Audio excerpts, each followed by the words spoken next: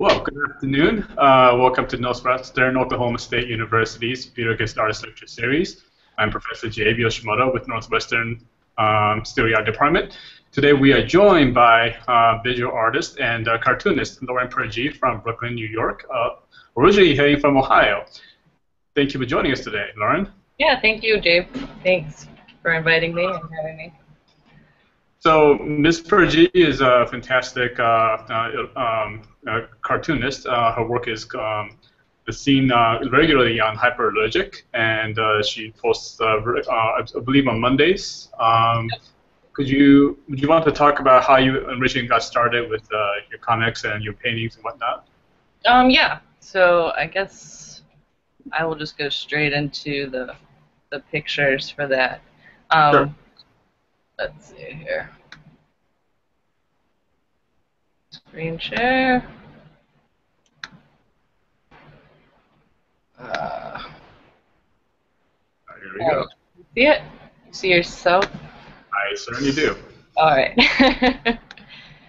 Yeah, so I'm just going to briefly go over painting for me because I, kind of stumbled into comics. Went to school at Ohio University in Athens with a painting degree. Drawing and painting is pretty similar, but I went into school very much interested in traditional techniques and painting realistically and using oils. And it wasn't about till 2 years in where I started incorporating the cartoons into the work. So this was actually not done in school. This is after school, but kind of shows that transition, I guess, between or juxtaposition of painting and cartoons and how I was using it, or still am using it. Mm-hmm. Comics have kind of been this other section of my life, my art, but it all kind of melds together in a certain way. So yeah, these are my paintings.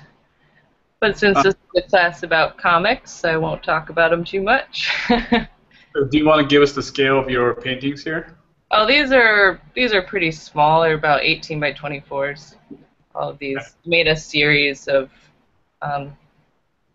these 18 by 24s. Some were maybe 30 by 24. Not very large. When I moved to New York about 4 years ago, painting kind of was hard because I had 2 or 3 roommates at a time. My paintings got a lot smaller, and I started drawing a whole lot more just because of that. It was so much easier to work around with space and storage and all of that. You still paint, but it's not as huge as it could be. And so then there's paintings like this too, which I'm incorporating text and basically drawings that I consider this not really a comic strip, but has those elements of text and image working together. So, if I may, what role did the text come in for you at this time? Why this addition to the text? What helped you? Where did that decision come from to use the text? It was certain artists that I saw using it, like Ray Pettibon.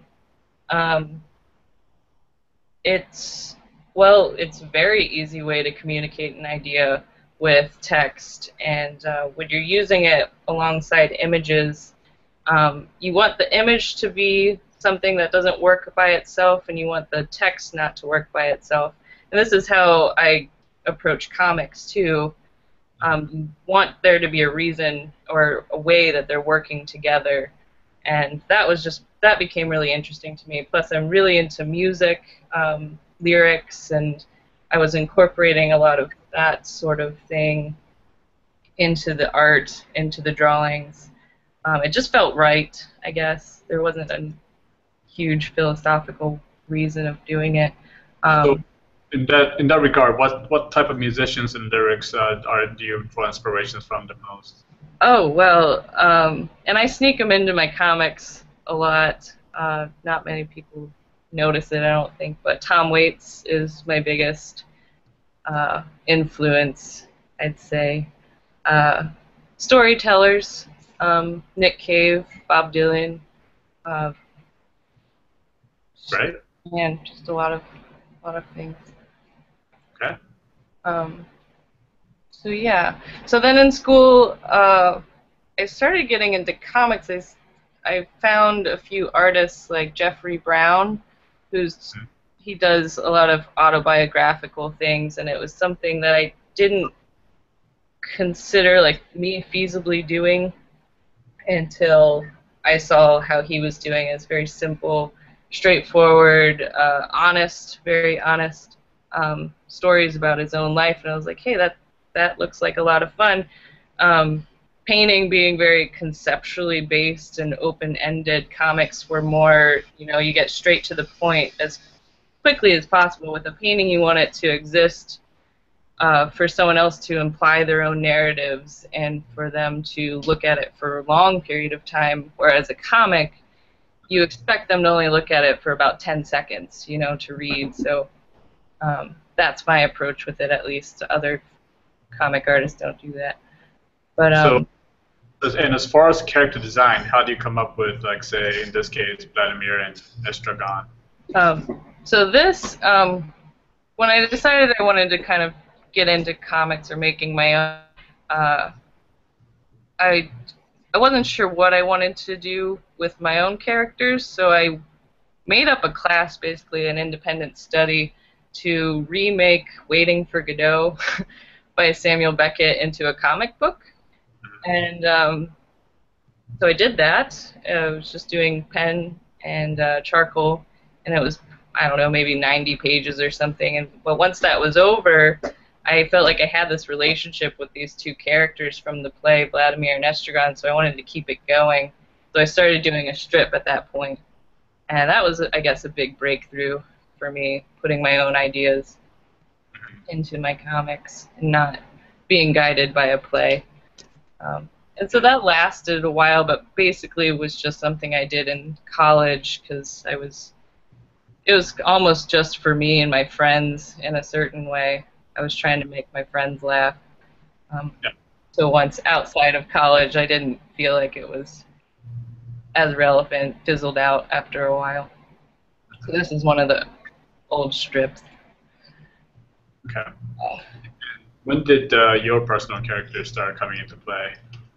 So I guess it was after that I still was interested in making comics. And yeah, I guess it was after school. And this is like when I moved to New York. Um, I was trying to take my observations of the art world because I was either working in an art store as artist assistants all the time, like it was my life, and I was making work about it. So this was just kind of like a smart ass. These are the trends that I'm seeing, sort of thing. Yeah. And this is the first one that Hyperallergic saw and asked to run, and I guess it did well enough that they asked me to start doing a weekly, and that was about 2 years ago. Right. It was just a happy coincidence, though. Yeah. It seems like you mentioned about how your previous comic in college was about more like your inner circle, your almost like an inside joke between you and your friends. But Right. this gets a little bit more broader. And still, that has the same quality of like an inside joke among the artists and art world. And unless you are in the art world, it's hard in some ways. It's hard to get some of this thing, but at the same time, it's also very accessible too because it kind of speaks on the ridiculousness of the art world sometimes. So Right. Right. Yeah, and very I feel I'm probably at least 5 of these things, but I was trying to put performance art over here and Jackson over here. I right. literally saw a piece in Chelsea that was just a ladder that you couldn't climb. Yeah. Jeff Koons down here, and Mhm. I guess this could be a little Andy Warhol going on. Um, yeah, yeah. Um, so this one isn't my character, but I was doing my character at this point too. Um, this could be just anything, really. Uh, Here's one of the early ones. Um, Okay. I don't know if you kind of read them. But this was so this was before Hyperallergic too.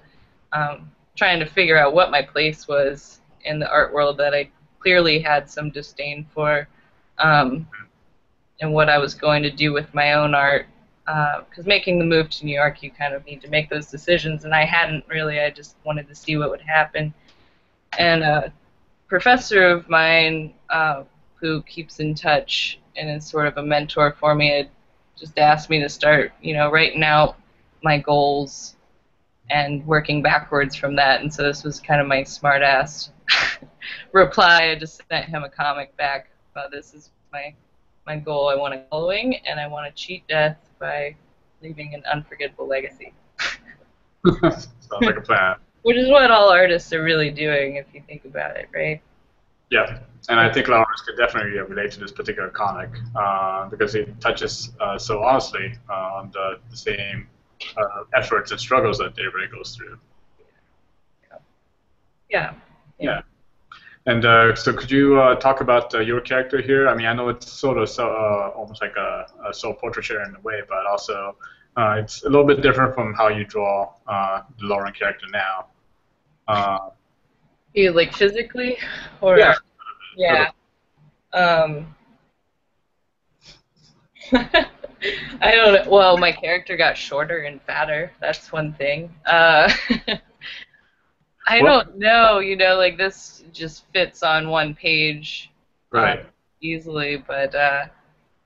Were there certain aesthetic decisions to make your character shorter, or it just kind of happened naturally? It just happened, to be honest. It fit better in certain places, I think. And it's funny, you look at other cartoonists, and their characters kind of evolve in that way, too. The Simpsons, if you see like those beginning episodes, they look so funny and bad in a certain way.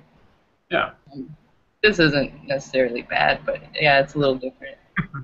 Yeah, I mean, saying that your work is bad. Yeah, it's. I think it's very interesting and different. And to see where your comic is now, it's kind of like a nice throwback to how it originally started. Yeah. I find that I stick more to the squares and the rectangles now. But it's always been kind of. I don't sketch out a whole lot before I do the writing. Before, and that takes hours and hours, days sometimes to like figure out exactly what I want to say. But when it comes time to like putting it on the page, I get really anxious, I guess, for it to just be over. So I do it pretty intuitively. Right. So what's the writing process like then? Do you just go to a place where it's nice and quiet and then try to figure something out, or are there some stuff that's sort of floating in your mind that you just kind of pick from and then just write about, or how does that work?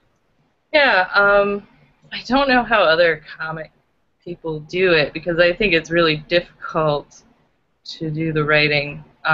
It's the most fun part of making comics for me. I feel like most creative, but now I'm only doing a comic for Hyperallergic every 2 weeks instead of a weekly. But throughout those 2 weeks, I'm actively thinking about it, or not, maybe not actively, maybe indirectly. I'm taking things from conversations that I hear, things that I read, so I'm like taking notes throughout the weeks. And then I have that day, it was yesterday actually, where it's like time to sit down and try and put it all into something, I go into it thinking I have a clear idea, but it never works out. Like last minute, it always becomes something totally different. So I write pages and pages and in really nonsensical ways and repeat sentences and take out words, and that part's fun for me. The drawing part actually is not very fun. Wow, so editing the writing is the most fun for you. Yeah, at that point I'm just like, I want it to be over. I'm very much more involved in the writing process, which is something that definitely changed throughout. Like in the beginning I was probably more interested in how it looked than I am now. Okay. How it's written. Where do you think that transition happened? Just Again, was it just more like an organic, natural thing, or did you make that conscious decision at one point? Um, yeah, it was definitely not conscious. I guess I just got more involved in it. Um, like, for lack of better words, just not having an idea. Because there are definitely certain weeks where it's like I feel like I have nothing, and like maybe I should quit, sort of thing, sort of feelings. And writing, if I'm not just scribbling down everything that comes to mind, really nothing will come out. It's forcing an idea, um, and brainstorming is a lot of fun. So uh, Okay, so I when you don't know. That didn't really answer your question, did it? Not so sure. when you translate your writing into the comic form, obviously it needs to be balanced out by your visual drawings. But what's the process as far as like incorporating to the first panel into the final panel to kind of wrap things up? Is there how do you balance your writing to fit within those constraints of your panels? It is a tremendous amount of editing, and I definitely believe that comics need to be as simple as possible. There's a few words in there that maybe you put in for some aesthetic value, or not aesthetic value, um, cadence or something of the words, but it's like I'm just trying to get it down to as little amount of words and amount of panels. Like if I felt like this could be a one panel, I would do that, but um, it didn't. Sometimes you need a little breathing room. Um, so just a lot of editing, a lot of editing. So when you make comics such as this one for hyperallergic, are there certain constraints that you have to work with? Like, do they say, hey, here I want you to do a 6-panel comic strip or 4 panels, or well, how does that work with you and hyperallergic? No, I guess I was really lucky to be the first comic artist for them because maybe that was kind of an experiment on their part, and also for me, I never did anything other than maybe posting on Facebook or a Right. blog. Um, it, I mean, there's little to no restrictions except for you need it to be uh, readable Mhm. at whatever it is. I think 640 pixels across. It could be as long as you want it. Um, that's basically the only restriction. I've kind of set up the system of what my comic strips are about and everything else. They've never really said no to any. They're allowed to say no. I can give them something and they could say we're not going to run this, but it thankfully hasn't happened. They let me do what I want basically. That's Uh, great. yeah. Yeah. So when you draw your strips, do you do it on with like pencil and pen and on paper, or do you do it digitally, or what's your process as far as like translating your comic? Um, well, this one here, I know it's probably 3 pages with 2 panels on each one. I just very loosely sketch it out. Um, uh, yeah, I mean, like those bunnies, I probably draw sketches of Hmm. each individual one, but I'll have like where her head is basically, and Right. the text is actually harder to constrain sometimes, and takes a little bit more uh, thinking beforehand. But again, it's pretty intuitive, and I want to keep it that way. I don't want to overthink it a whole lot. Um, Okay. so yeah. So they are done on paper and not on the Mhm. computer necessarily. Yeah, and then I just go at it with ink, and yeah, again, this one it was 3 pages, so I don't do anything on the computer. Just, I mean, because I hate it. I hate Hmm. doing work on computers, and I avoid it at all costs. It just gives me absolutely no joy. Even just scanning things, just hate it.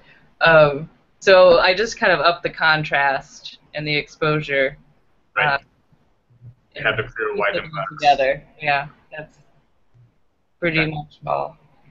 Great. just gonna flip through while we talk. I don't know. Sure. Yeah, so I guess as far as the evolution of the comics too, I've I feel like it's been more recently where I've tried to put a little bit more narrative into it. This one, like, kind of going back, there's a lot of self-reflection when it comes to these comics because it is my character. It's supposed to be, or it is me. Right. It's really hard for me to draw that line between this character, and who I am. So, I started going back and thinking, what was it that made me an artist to begin with? Right. And it's all the things that were wrong with me. I'm a terribly anxious person, and I really hate social settings. And it's funny how that I feel like that made me into an artist because you have your own personal thing going on, and it's a way to connect to people without physically being around them or talking to them. But now, when you start an art career, those problems are not really helpful anymore. This is like an opening that I had the week before, and I mean, this did happen. I thought about running away. I went out and had a cigarette. Yeah. And then you, too, asking me to do this lecture about the same time that the Art Students League wants me to do one now, too, in December. And, Right. yeah, I'm probably not going to make it through that. But I'll try. I think you'll be fine. As far as your comic, I think this is what makes your work so sincere, authentic, and very powerful that people can relate to because it's such a way to open up your heart, and I think people can understand that, and that's why I think people love your comic the way they do. It's just such a honest way to look at what an artist's mind goes through. You're putting it out there, and I think that's a great way to talk about some of the anxiety you go through. And this strip in particular somehow reminds me of the one you put up yesterday as well, or today rather. So that's. I think I actually have that, so I Okay. thought it would come up. Yeah, here we go. Yeah. Yeah. Yeah, actually, it's very similar. I mean, there's a bit of self-deprecation going on in all the comics, but in a humorous way that. I mean, sometimes I go into these and I know they're going to get run the next day, and I'm just like praying that just one person or a handful of people can relate to it because I'm not really sure of myself or how many other people have these problems. So it's very validating when something gets shared and liked and all that weird stuff. And I think there's something that's very special about the way you write too. Like in the final panel, where Lauren is saying, "Misery is familiar. That's and comforting. Let's hug." And that's like a nail in the coffin. It just totally nails it on the head. Like it makes sense for I think a lot of visual artists. It's got that weird sense of sweetness that makes your comic that much more charming. So. I think that's again that makes another element, extra element to make it more relatable. So, yeah, great. And it doesn't really even come out of nowhere, too. I mean, somebody literally just sent me a message the other day about another artist, and it's just like, I just feel like I can't talk to anyone. And I was kind of in the same boat after I've been like locked up in my room for a while, making art for myself, and so that's where this came in. I mean, but I went into this yesterday thinking I was going to make a comic about insecurity. I was like so involved in that and wrote for hours about that, and then again last minute it just became about this. Yeah, but it worked. It seemed like it worked out just fine. And what's interesting is that the first two panels is a lot more, I guess, illustrative in a way because it's got this beautiful drawings of the mice up top, and then it switches the aesthetic style into the more of your comic style. So I find that transition very interesting too. It shows off your abilities in like multiple ways of knowing how to draw. Um, so yeah. Yeah, I do know how to draw. It's funny because I go at this as quickly as possible. I almost feel like it's more honest when it looks like it's kind of unfinished, or not unfinished, but naive. That's something that I think I stole from Jeffrey Brown as well, because I remember being really affected by that, because I could imagine him sitting in a coffee shop for a night and just making pages and pages with just, a pencil and a notebook, and I do it a little bit more finished nowadays than maybe I did in the past, but yeah, there's something that seems, it's like a trick to make it seem honest or truthful. So let me ask you a technical question as far as like this particular panel goes. I noticed that there's definitely some shading and whatnot. Do you use like a sumi ink or watercolor, or what do you use to shade? Your Oh, dating? So yeah. that's kind of a recent thing too. I didn't do that for a while. I guess I'm looking at a got some waterproof India ink is what I use. It's basically what I had lying around. So the pens themselves, I always use Pitt pens, Faber-Castell. I'm obsessed with those. Um, Do but you yeah. just what type of tip do you use? Do you use like a brush tip, or do you use just like a fine tip, or do you switch it up depending on the strip, or what do you do? For the shading, it's just a paintbrush. For the line work, it's not a brush tip. It's just a Hmm. small or fine point, I guess. It's supposed to be consistent, but these pens, they kind of crap out on you at the worst times. Um, They do that. but well, Okay. it adds some interest to it. You work with your limitations or mistakes. Working with mistakes is kind of wonderful. Yeah, absolutely. Let's see. Let's see some of your other scripts as well. It'd be nice to see the transition that you made up to that point. And so let's see. How did you? Okay. So this is a chronology of Lawrence altogether in one, or? This is Lauren talking to past Lauren, talking to past Lauren, talking to past Lauren. There's another artist. I had a kid around, like an intern almost, following me around for a few months, Right. which was a really interesting experience. She knew so much more about comics than I do. Like I honestly don't read a whole lot. It just is something that I do. Mhm. Um, which is I should probably read them more since now I'm viewed as a comic artist. Yeah. But she just told me about this one. I didn't even get to read it. She couldn't find it, but it was a person talking to their past kid self and what they would talk to or what they would say to them, and Hmm. vice versa, both sides. So I was like, oh, I'm going to steal that idea. And then it became, I was trying to make it a really short comic, and then it became this where uh, I felt like there are certain stages in my life that I had Hmm. ego and what I would say to them then. Um, and then, of course, ending with dead Lauren. The Ghost Lauren. Um, so could you talk about your layout designs, like how you lay out your panels? Like, is that also more intuitive, or does that change depending upon what you write? Or Um, when do you make that aesthetic decision?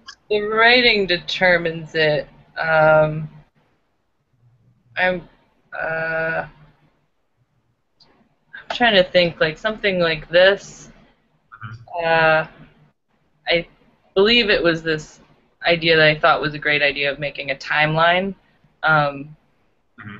that made this. But there's certain things about comics that are just there for you to use. Like you know that someone reads left to right, top to bottom, and you just run with that. There's one, yeah, this one actually, that was handy. Um, I was really involved with the layout of this, trying to make it's a question we all get and sort of dread. How long did it take you to make this? Because again, even with the comics, it's like I'm writing for weeks and trying to work out ideas, and then it could maybe only take 10 minutes to draw. So I hate that question. So this, yeah, this is just, I don't need panels for this because you're going to go and read this and that and have this flow throughout and you know, the bottom right corner. Right. It's pretty simple, you know. Yeah.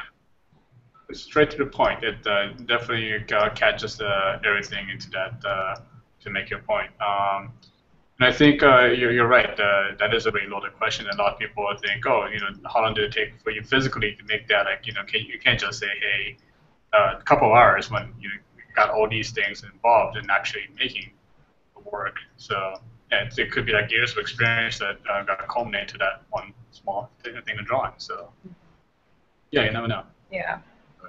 Yeah, Um, great. yeah, I mean, it depends on the day, too, how much I really want to get into the visual part of it. This, I think I was interested in breaking out of the panels and make it this more thought cloud, I guess. Um, yeah. So when you make a comic, when you sit down and make the decision, do you have a certain ritual? Do you put yourself in like a quiet place or anything like that? Do you have like a music you listen to get started, or what kind of environment and the state of mind do you put yourself in when making? Yeah. Uh, oh, man, it's pretty ridiculous. Well, one time somebody was just like, can we video you, like, drawing a comic and doing, like, a time lapse? And it was like, half of that time lapse is going to be me singing to myself and drumming on a sketchbook. Yeah, I'm really, really involved with music. I'm listening to it constantly. So I'm usually turning that up pretty loud and just get real into my own head, I guess. Sitting at my desk, got my lights, got my pens all next to me. I don't have any reason to get up or move. And I do make that time for myself where, if I don't want to do it, it doesn't matter. I have to, like, just force myself to get involved. And music helps me get into that mindset, I guess. So, yeah. So if music plays such a big part in your preparation and making your strip, how much of an impact does it have on your actual writing and your actual comic strip, and how often do your musicians actually pop up in the strips? That's true. Maybe, I don't know if I have any in this. Oh, shit. I don't want to show you that yet.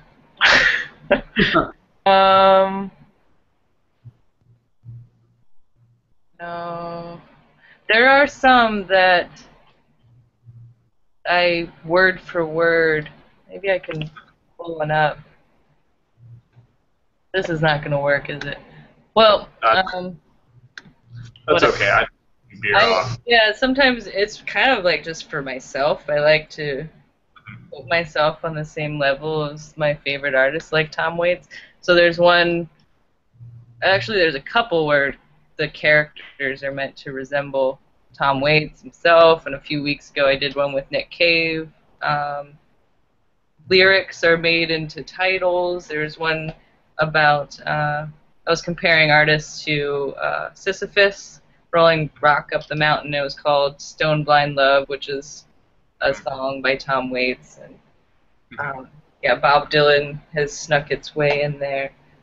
That's really just for me, I guess, and hoping that maybe some other fan might see it. It's just trying to connect all the time. It's just trying to connect with people that are like me.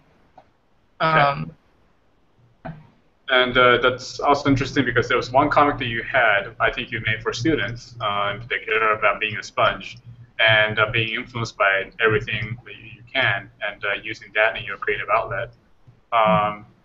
I think that's a very good thing that you do with your own personal practice. Like, you are drawing inspirations from so many different things in your life, be it music or other conversations you have with people, and you are setting a pretty good example by putting it forth on your comic.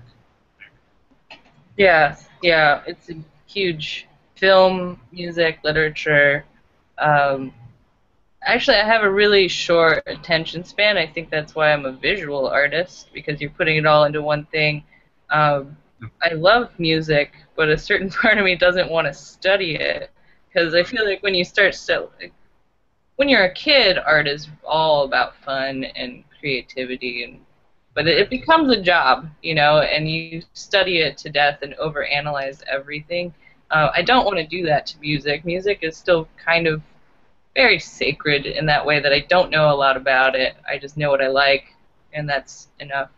Um, Reading is also really important to me. Uh, Again, well, I don't have a really great attention span, but I'm often like reading from two different books, which is fun because you start to make these connections with things that you wouldn't have seen otherwise. So you're just kind of artists are always just stealing ideas, I feel like, and making them into something, like shoving it all together. Right. Regurgitate the idea into something else. Yeah, makes it something new, and Okay. yeah. So would you be willing to talk about how you just mentioned that you had a short attention span, but I imagine to be able to write for as long as you have to draw these strips takes you quite a bit of effort and time. So how does these comic strip making help you focus your attention or whatnot? Does it help you, or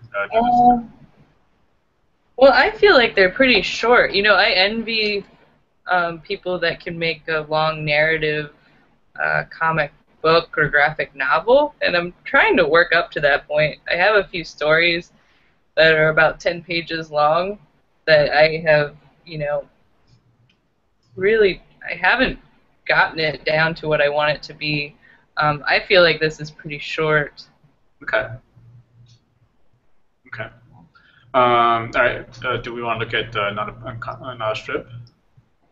Yes, let's see. Okay, we're going backwards. Here's one. Comparing being an artist to an alcoholic.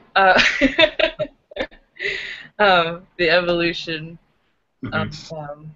of that. I don't know. There's not a whole lot to talk about. Let me see. Okay. Trying to find. This was influenced by music in a way. Actually, I had a terrible few weeks like, with current world news and feeling very helpless and that the world is really just going down the shitter. Had that moment that I think maybe a lot of artists have, where we think what we're doing is pretty insignificant to the grand scheme of things.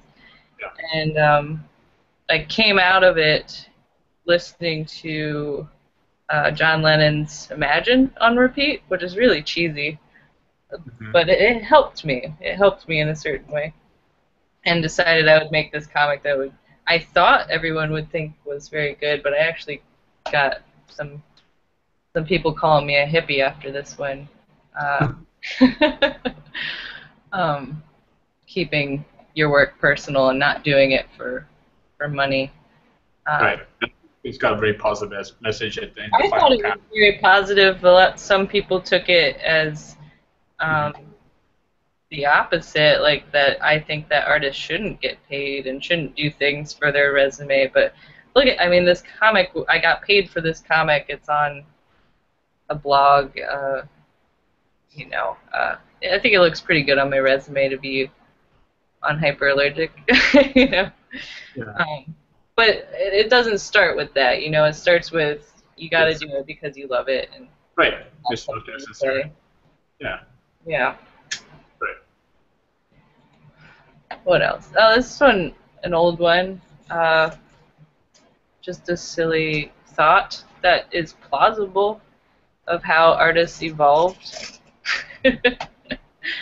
I'm not very good at sports, so I wouldn't be good at hunting. I would probably be the cave woman that was left in the cave drawing on the walls. I mean, it's possible, right? Let's see. Expectations.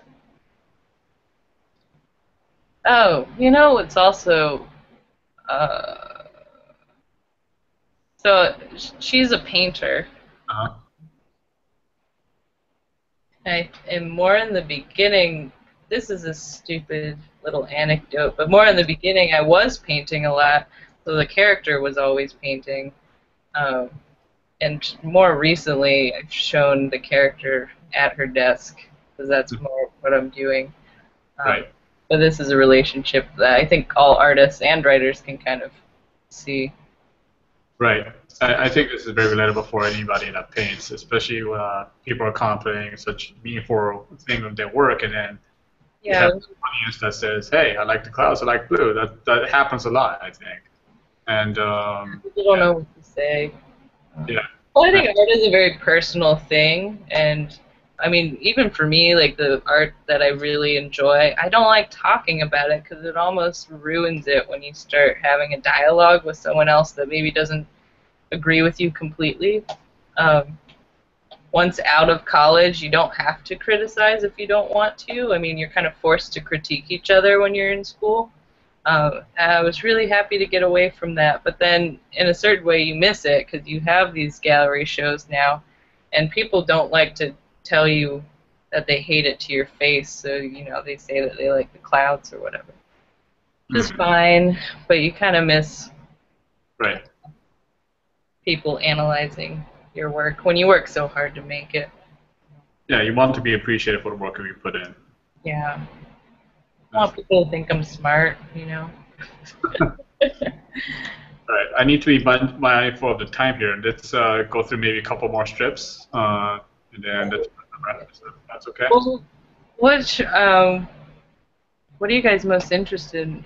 I put these in here as a joke because a few weeks ago you were telling me like how should I introduce you as an illustrator, and I was like I really don't like the term illustrator, and it's because I'm really bad at taking jobs like freelance jobs. I'm really terrible at doing what people ask me to do because so much of the comics like again it's this intuitive. I want it to just kind of go where it wants to go, so I don't feel like I'm illustrating an idea.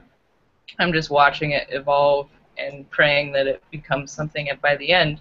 Right. So this was Hrog from Hyperallergic months and months ago asked me if I could make them postcards Mhm. for them, and I waited like weeks till I finally sent him this, and then it was like it's a joke. Like I just couldn't do it. I almost gave up. And so I sent this, and he just didn't reply. And then I sent this one. Uh, he didn't reply. And this one, yeah, nothing. So I lost that job. Um, yeah, this is why I'm not an illustrator, I guess. Well, I think the job title versus what your ability, I don't know if those two should correlate. I think when somebody calls you an illustrator, they're speaking on your ability to be able to draw what you want to draw, as opposed to, Yeah, I'm a jerk. Yeah, I can't even tell you how many jobs I've lost just because I don't know what it is. I can't do it. I'll grow into it maybe, or I can illustrate people's ideas. But I kind of don't want to. I still look at myself as an artist. An artist can do whatever the fuck they want. I love that about our careers, right. our choices that we make. Um, so this was a comic I made kind of in the beginning too. Um, People tend not to respect cartoons in the art world. I think it's getting a lot more fuzzy of where cartoons start and where uh, painting begins, or art, like with a capital A. So this was my kind of rebuttal of the importance of humor Hmm. in in art, or just elsewhere. Right. Saying that it is an intellectual process. Having the ability to see humor in things means you have this deep understanding of it and can come out of it looking at a subject at large. Like it's very important, and I don't think people should poo-poo it as much as they often do, or don't take it seriously just because it's a joke. Right. You know, and so making the "this is not a pipe" kind of thing. That's a joke, and Duchamp was making jokes, you know, but Yeah, maybe it was. Yeah, definitely. Yeah, that's great. Do you want to show one more before we close this up, or? there we go. This didn't get shared very much. I was really disappointed. It's about so I came into comics and got thrown into this internet world that I'm not so prepared for. These comics are very personal to me, and there are trolls out there, and there are people that just love to hate. So so this video is going to be on the internet forever, isn't it? Yes, pretty much. Yeah. So if we could like disable comments, that would be great. I make a conscious that I can't read the comment on Hyperallergic's Facebook anymore. I really, really avoid it because I get so upset. I take everything so personally. But sometimes people are like, "You should fire this girl." I'm just like, why must you? Why don't you just move on to the next article? Yeah, I think people are, get to be inappropriate when it's to absolute strangers because they feel enough to do so, and it's got nothing to do with you personally. I think they just want to because they can. Right. There's constructive criticism, but I'm weak. I don't know what happened in college. I was pretty good with taking critiques and all that, but somewhere in between. I know not everyone's gonna love it. It's not gonna be their thing, but it sticks in your head when you get those people, those invisible ghost people looking at your comics and just putting you down, because then you go into the next one like, oh, I don't know if I should do that because I'm putting a target on my back, you know? You can't think that way, though. You just got to throw it out there and with your eyes, I guess. Yeah. Okay. So let's wrap this up here. Could we go back to just seeing your face here? My face is... And the screen share. Here's my face. No? Almost. That one? Yeah, here we go. All right, so thank you for that. Let's open up for questions. Oh, questions. Hey, guys. Hey. What's your names? I want to know names. Really? Audrey. I can't even see Audrey. She's like... Hey, Audrey. So, all right, ladies, questions, comments? Not questions, but comments. I like that you put your heart and your life into your drawings and your writing. Thanks. You should too. You. Well, why else do it, you know? And we know ourselves the best, so. Exactly. Yeah.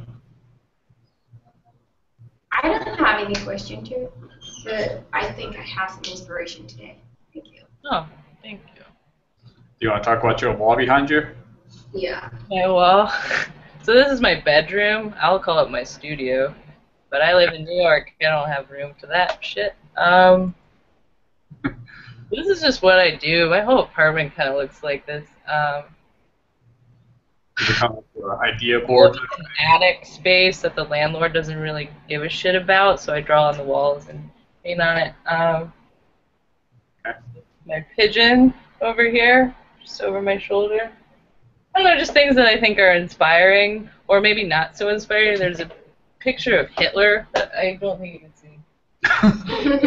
It's Hitler with a crow on his shoulder, and I just thought it was a really powerful image. But I tried to level out the terribleness of that by putting George Gross up here, an artist that was very against Hitler, ostracized.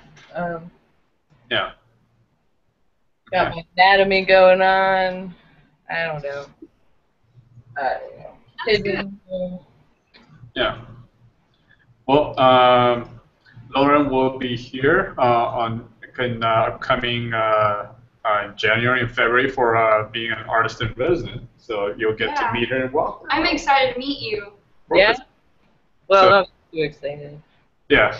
We'll be pretty excited. No, I'm really excited about it.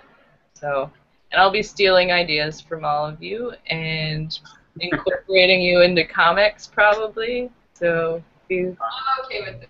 be careful about what you say. Yeah. Yeah, that'd be great. All right, so let's wrap this up here. Thank you, Lauren, for your time. It's been a fantastic interview, and we'll talk to you again soon. Thank you. Thanks again for having me. And if more of Lauren's work can be seen on hyperallergic.com and laurenpurje.com, Purje. So signing up. Thanks for being here. All right. Thanks.